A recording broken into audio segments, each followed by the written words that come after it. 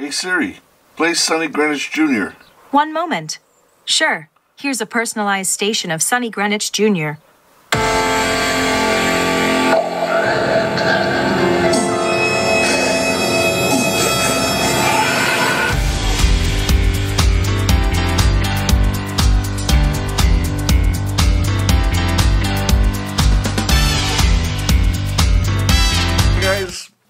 I just wanted to quickly talk about how I fixed up the sound on the last 3 live videos that I put up. They were shot with a single camera in dark circumstances and with a single microphone, which was the Rode Video Micro. Still able to get quite a good sound out of it, considering. There was a little bit of distortion that I had to pull out, and I did a couple of things to widen the stereo field and so on, but that's it. Let's have a quick look at that.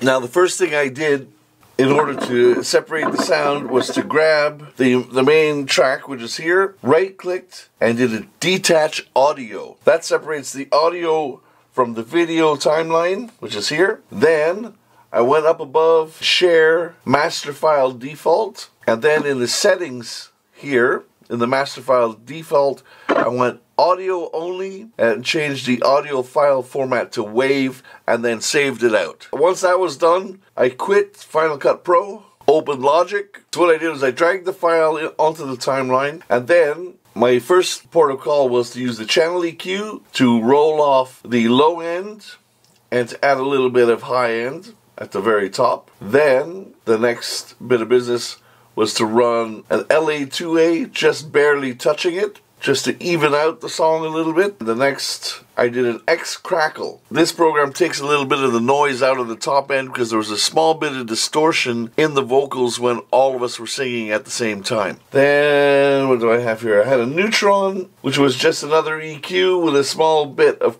cut and dip at about, what is this, around 300.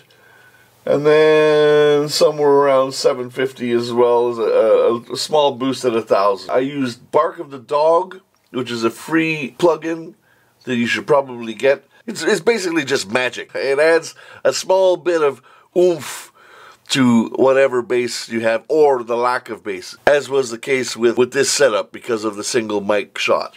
And then I also added a stereo maker to widen the stereo width and to give the impression of a stereo file, even though it was completely mono. Then I used an L2 just to slightly hit and make sure that nothing went over. In Logic, once again, I bounced the project or section out with all the effects on it, went back into Final Cut, then re-imported the sound back in. You could do it with just the regular plugins within the actual Logic. I just use the other ones because I happen to have them. No reason to think that you can't do them without. Sorry it's been so long. I've got a nice big hero video coming for you in the next week or so. I hope that gives you a small bit of an idea how to fix up the sound for your stuff. Alright, thanks guys. We'll see you next time.